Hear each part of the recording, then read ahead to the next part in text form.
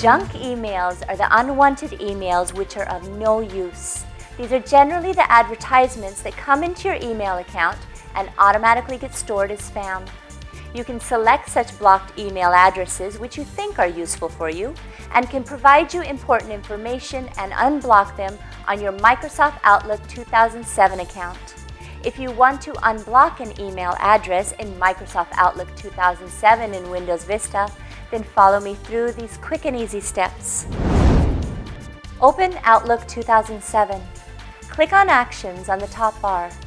Point to Junk Email and select Junk Email Options from the menu that appears. Click on the Block Senders tab. You may find a list of email addresses under the Blocked Senders category. Select the email address of the sender that you want to unblock and then click on Remove button. Click on Apply and then click on OK.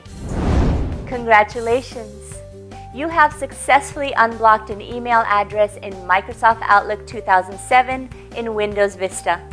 If you face any problems related to your computer, operating system, software applications, or peripheral devices like printers, MP3 players, digital cameras, etc., then call iYogi and we can help you fix it. Good karma!